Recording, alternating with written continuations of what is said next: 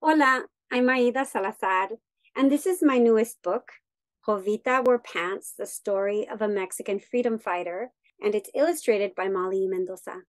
It's a story that's really close to my heart because it's the biography of my distant great aunt, my tia, who in the 1920s did something super brave. She dressed like a man and led a battalion of 80 men in the fight for religious freedom in Mexico. I wrote this story to bring Jovita's unknown history to light and to inspire young people, girls especially, to be brave even when things are really hard, just like Jovita. I hope that you enjoy it.